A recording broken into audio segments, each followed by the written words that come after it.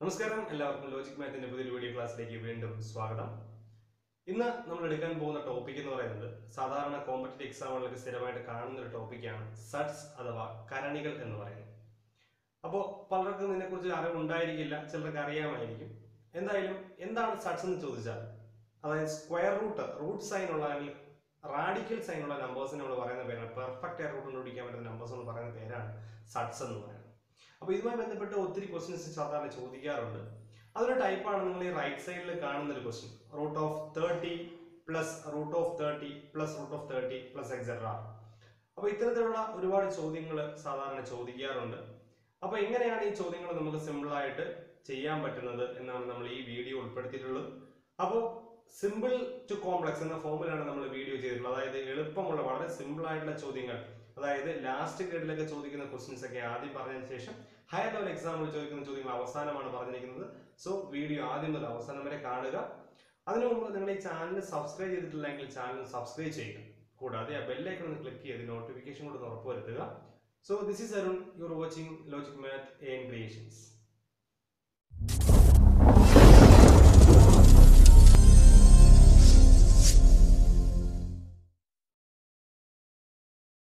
ഈ channel subscribe ചെയ്യൂ. ശേഷം പുതിയ വീഡിയോസ് നോട്ടിഫിക്കേഷൻ ലഭിക്കാൻ ബെൽ ബട്ടൺ അമർത്തൂ. ഹായ് ഫ്രണ്ട്സ്, അപ്പോൾ നമുക്ക് ആദ്യത്തെ ഒരു ചോദ്യം നമുക്ക് നോക്കാം. സഡ്സിലെ ഏറ്റവും ബേസിക് ആയിട്ട് നമ്മൾ അറിയേണ്ട കുറച്ച് ഫാക്റ്റുകളാണ് നമ്മൾ ആദ്യമായിട്ട് പറയുന്നത്.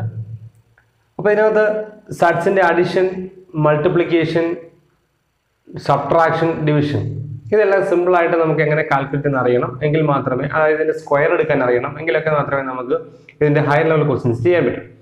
അപ്പോൾ ഇതിനകത്ത് നമ്മൾ അറിയേണ്ടത് 5√2 പ്ലസ് 4√2 ഇങ്ങനെ ക്വസ്റ്റ്യൻ നമുക്ക് വന്നിരിക്കുകയാണ്. 5√2 പ്ലസ് 4√2. അപ്പോൾ ഇതിൻ്റെ ആൻസർ എങ്ങനെ കണ്ടുപിടിക്കുമെന്ന് ചോദിച്ചാൽ നമ്മൾ ചിന്തിക്കേണ്ടത് രണ്ട് ഭാഗത്തുമുള്ള കരണി, അതായത് രണ്ട് ഭാഗത്തുമുള്ള സ്ക്വയർ നമ്പർ എന്ന് പറയുന്നത് സ്ക്വയർ റൂട്ടുള്ള നമ്പർ സെയിം ആണോ എന്ന് നോക്കുക. അതായത് ഇവിടെ √2 ആണ്, ഇവിടെ √2 ആണ്. അങ്ങനെയെങ്കിൽ നമ്മൾ ചെയ്യേണ്ടത് രണ്ടും കൂടി ആഡ് ചെയ്യുക. അതായത് 5√2 പ്ലസ് 4√2, 5 പ്ലസ് 4 ആഡ് ചെയ്യുക, ദാറ്റ് ഈസ് 9√2.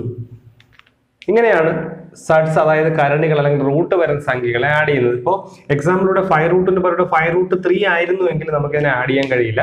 അപ്പോൾ 5√2 പ്ലസ് 4√2 എന്നാണെങ്കിൽ രണ്ട് സ്ഥലത്തും ഒരുപോലെയാണ് എങ്കിൽ നമുക്കിതിനെ ആഡ് ചെയ്ത് 9√2 എന്ന് എഴുതാം. അതുപോലെ തന്നെയാണ് സബ്ട്രാക്ഷൻ, സെയിം ക്വസ്റ്റ്യൻ തന്നെ. 5√2 മൈനസ് 4√2 എന്നായിരുന്നെങ്കിൽ നമ്മളിതിനെ സബ്ട്രാക്ട് ചെയ്ത് 5ൽ നിന്ന് 4 സബ്ട്രാക്ട് ചെയ്ത് 1√2 എന്നാണ് ആൻസർ കിട്ടുന്നത്. അപ്പോൾ 1√2 ആയതുകൊണ്ട് നമ്മൾ അതിനെ 1 എന്ന് എഴുതില്ല, 1 അങ്ങ് ക്യാൻസൽ ചെയ്തിട്ട് √2 എന്ന് മാത്രം പറയും.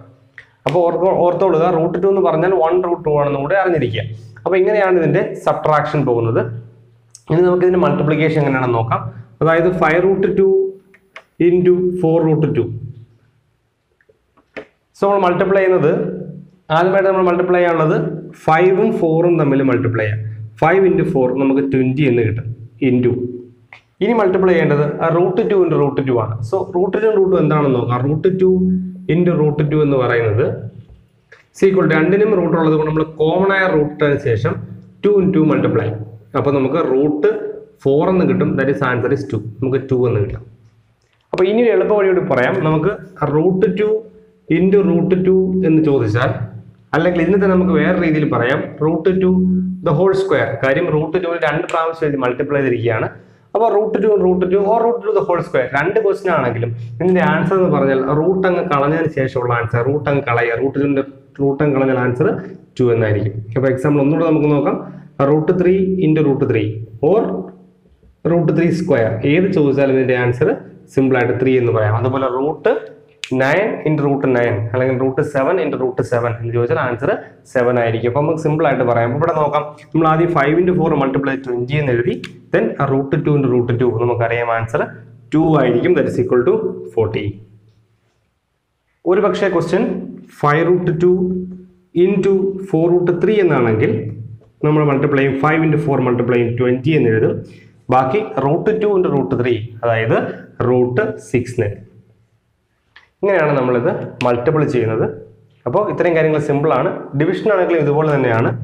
5√2 ഡിവൈഡ് ബൈ 4√2 നമുക്ക് ഇങ്ങനെ എഴുതാം.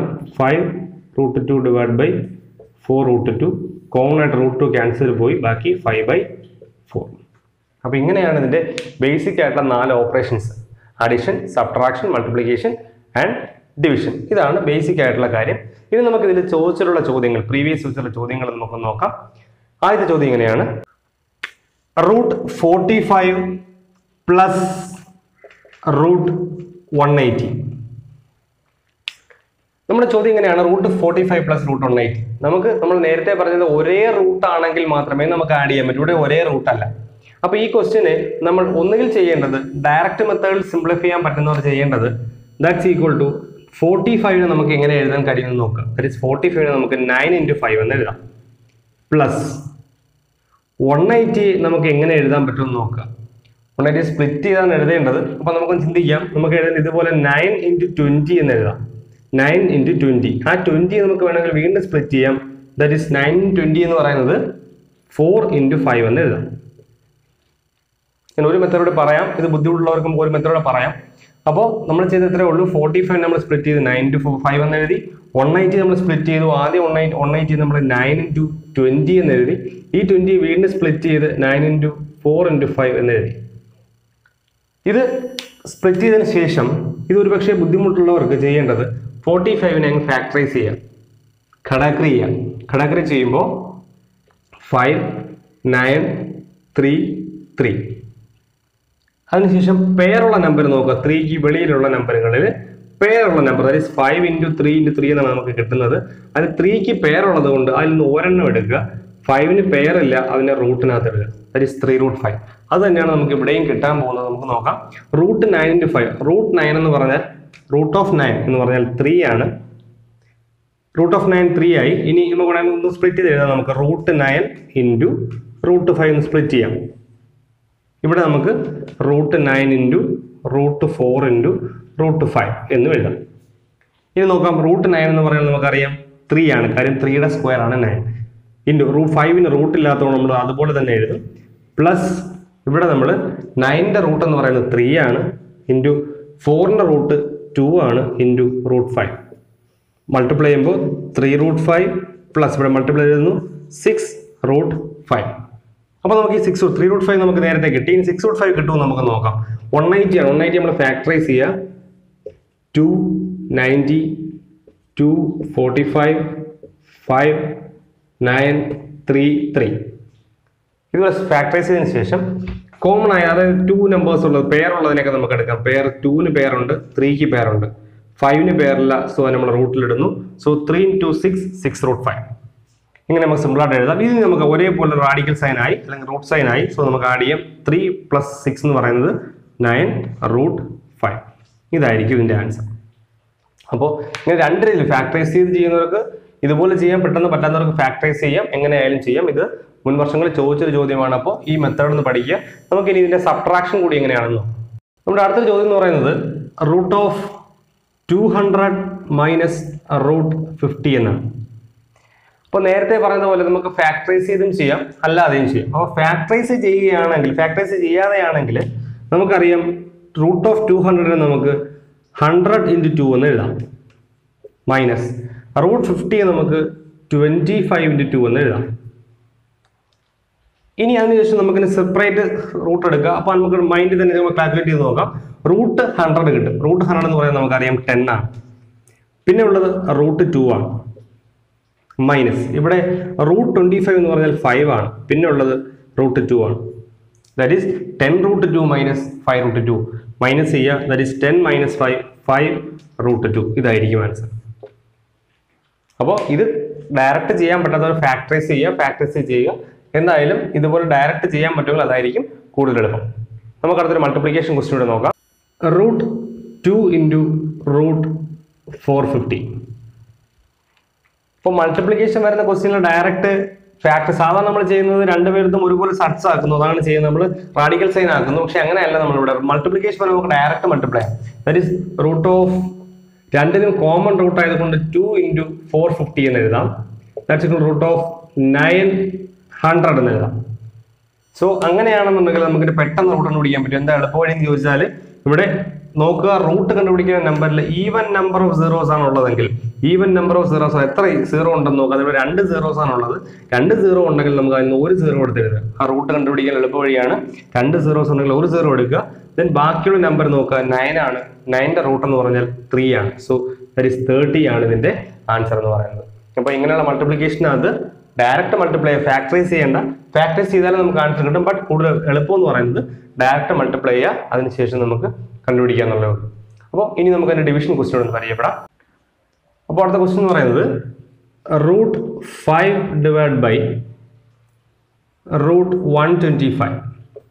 അപ്പോൾ നമുക്ക് ഇതിനെ ഒന്ന് മാറ്റി √5 ഡിവൈഡ് ബൈ √125 എന്ന് എഴുതാം. അപ്പോൾ 125 നമുക്ക് എങ്ങനെ എഴുതാമെന്ന് ചോദിച്ചാൽ √5 ഡിവൈഡ് ബൈ √25 into 5 എന്ന് എഴുതാം. 25 into 5 that is equal to √5 divide by, ഇത് നമുക്ക് സ്പ്ലിറ്റ് ചെയ്യുമ്പോൾ √25 എന്ന് പറഞ്ഞാൽ 5 ആണ് ഇൻറ്റു √5. 5 റൂട്ടില്ല, സോ √5 ഇത് ക്യാൻസൽ ആയി പോകുന്നു. Answer is 1/5. അപ്പോൾ ഇത്തരത്തിൽ നമുക്ക് ഇങ്ങനെയുള്ള ഏത് ചോദ്യത്തെയും നമുക്ക് സിമ്പിളായിട്ട് ചെയ്യാൻ പറ്റും. ഇതൊക്കെയാണ് ബേസിക് ആയിട്ട് ചോദിച്ചിട്ടുള്ള ചോദ്യങ്ങൾ എന്ന് പറയുന്നത്. ഇനി നമുക്ക് കുറച്ചുകൂടി ഹയർ ലെവൽ ക്വസ്റ്റ്യൻസ്, സാധാരണയായിട്ട് ചോദിക്കുന്ന ഹയർ ലെവൽ ക്വസ്റ്റ്യൻസ്, അതായത് LD ടൈപ്പ് ക്വസ്റ്റ്യൻ, ഇതൊക്കെ ലാസ്റ്റ് ഗ്രേഡ് ക്വസ്റ്റ്യൻ ആണ്. നമുക്ക് LD ക്വസ്റ്റ്യൻസ് അല്ലെങ്കിൽ SSCയിലൊക്കെ ചോദിക്കുന്ന ക്വസ്റ്റ്യൻസിന് ഇനി പറയുന്ന ക്വസ്റ്റ്യൻസ് ഒക്കെ ആ ലെവലാണ്. നമുക്ക് അതിലോട്ടൊന്ന് നോക്കാം. അപ്പോൾ 2 രീതിയിലുള്ള ചോദ്യങ്ങളാണ്. നമുക്ക് ചോദ്യങ്ങൾ ഒരുപോലെ തന്നെ തോന്നും. അപ്പോൾ നോക്കാം, നമുക്കൊന്ന് √30 പ്ലസ് √30 പ്ലസ് √30 പ്ലസ് എക്സെട്ര, ഒരു type question. Second one √30 plus minus √30 minus √30 minus etcetera. ഒരു വ്യത്യാസം മാത്രമേ ഉള്ളൂ, ഒരു സ്ഥലത്ത് പ്ലസും ഒരു സ്ഥലത്ത് മൈനസും ആണ്. അപ്പോൾ ഈ ക്വസ്റ്റിന് ഒരു പ്രത്യേകത എന്ന് പറഞ്ഞത് ഒരിക്കലും എൻഡ് ചെയ്യുന്നില്ല, എക്സെട്ര പോയിക്കൊണ്ടേ ഇരിക്കുകയാണ്. അപ്പോൾ ഇതിന്റെ ആൻസർ എന്തായിരിക്കും എന്നുള്ളതാണ്. അപ്പോൾ ഇത്തരത്തിലുള്ള ചോദ്യങ്ങൾ ഒരുപാട് തവണ ചോദിച്ച് കണ്ടിട്ടുണ്ട്. അപ്പോൾ ഈ ചോദ്യങ്ങൾ എങ്ങനെ നമുക്ക് വളരെ എളുപ്പത്തിൽ സെക്കൻഡുകൾ കൊണ്ട് നമുക്ക് കണ്ടുപിടിക്കാം എന്നുള്ളതാണ് ക്വസ്റ്റ്യൻ. അപ്പോൾ നമുക്ക് നോക്കാം, ഇത് ചെയ്യാനുള്ള എളുപ്പ വഴി എന്ന് പറയുന്നത് നമുക്ക് നോക്കാം. നമ്മൾ ചെയ്യേണ്ടത് ഈ റൂട്ടിനകത്തുള്ള അതായത് റാഡിക്കൽ സൈഡിനകത്തുള്ള നമ്പർ ഏതാണെന്ന് നോക്കുക. അതായത് ഇവിടെ നമുക്കറിയാം 30 ആണ്, ഇവിടെയും 30 തന്നെയാണ്. അങ്ങനെ 30 ആണ് എന്നുണ്ടെങ്കിൽ ഈ 30യെ 2 നമ്പറുടെ മൾട്ടിപ്പിൾ ആയിട്ട് എഴുതുക, 2 നമ്പേഴ്സിന്റെ മൾട്ടിപ്പിൾ ആയിട്ട് എഴുതുക. അത് കോൺസിക്യൂട്ടീവ് നമ്പർ ആവാൻ ശ്രദ്ധിക്കുക, അതായത് അടുത്തടുത്തുള്ള സംഖ്യകളുടെ ഗുണനഫലമായിട്ട് എഴുതുക. അത്രേ ഉള്ളൂ. 30ന് 2 അടുത്തടുത്ത സംഖ്യകളുടെ ഗുണനഫലമായിട്ട് നമുക്ക് ഇങ്ങനെ എഴുതാം. നമുക്കറിയാം 30 നമുക്ക് 1 into 30 എന്ന് എഴുതാം, 2 into 15 എഴുതാം, അടുത്തത് 5 into 6 എന്ന് എഴുതാം. ബാക്കി നമുക്ക് അങ്ങോട്ട് നോക്കണം, 10 to 3 ഒക്കെ ഉണ്ട്. നമുക്കിവിടെ 5 into 6 കിട്ടി, അതായത് കോൺസിക്യൂട്ടീവ് നമ്പേഴ്സ് കിട്ടി. അപ്പോൾ നമുക്ക് എഴുതാം 5 into 6 എന്ന് എഴുതാം. ഇവിടെയും അതുപോലെ നമുക്ക് 5 into 6 എന്ന് എഴുതാം. എങ്കിൽ ഇനി നമുക്ക് വളരെ എളുപ്പത്തിൽ ആൻസർ പറയാം. നമ്മൾ നോക്കുക, ഇവിടെ പ്ലസ് ആണെങ്കിൽ, അതായത് ഇടയ്ക്ക് കിടക്കുന്ന സൈൻ എന്ന് പറയുന്നത് പ്ലസ് ആണെങ്കിൽ ഇതിന്റെ ആൻസർ എന്ന് പറയുന്നത് എപ്പോഴും ലാർജർ നമ്പർ ആയിരിക്കും. നമ്മുടെ 5 into 6 എഴുതിയ ലാർജർ നമ്പർ ആയിരിക്കും. ഇനി മൈനസ് ആണെങ്കിൽ അവിടെ എപ്പോഴും ആൻസർ സ്മോൾ നമ്പർ ആയിരിക്കും, അതായത് ചെറിയ നമ്പർ ആയിരിക്കും, 5 ആയിരിക്കും. ഒരുപാട് തവണ ചോദിച്ച ചോദ്യങ്ങളാണ്, കൺഫ്യൂഷൻ ആവുന്നത്. വളരെ എളുപ്പത്തിൽ സെക്കൻഡുകൾ കൊണ്ട് നമുക്ക് ക്വസ്റ്റിനിൽ പേന പോലും ഉപയോഗിക്കാൻ നമുക്ക് ആൻസർ പറയാൻ പറ്റും. കാര്യം 30 എന്ന് പറയുന്നത് 5 into 6 ആണ്. സോ പ്ലസ് ആണെങ്കിൽ നമുക്കറിയാം 6 ആയിരിക്കും, മൈനസ് ആണെങ്കിൽ ആൻസർ എന്ന് പറയുന്നത് ചെറിയ നമ്പർ ആയ 5 ആയിരിക്കും. അപ്പോൾ ഇത്തരത്തിൽ ഒരു ക്വസ്റ്റ്യൻ കൂടി നമുക്കൊന്ന് നോക്കാം. സോ ക്വസ്റ്റ്യൻ എങ്ങനെയാണ്, √20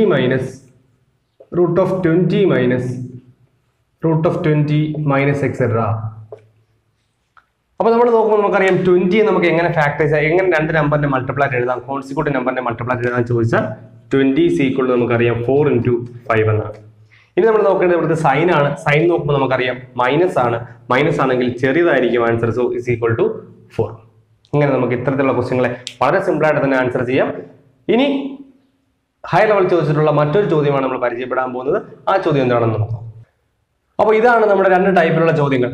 ഒറ്റ നോട്ടത്തിൽ രണ്ടും ഒരേ തരത്തിലുള്ള ചോദ്യമാണ് നമുക്ക് തോന്നുന്നത്. അതായത് വലുതേത് ചോദ്യം 5√5, 7√2, 3√5, 2√13.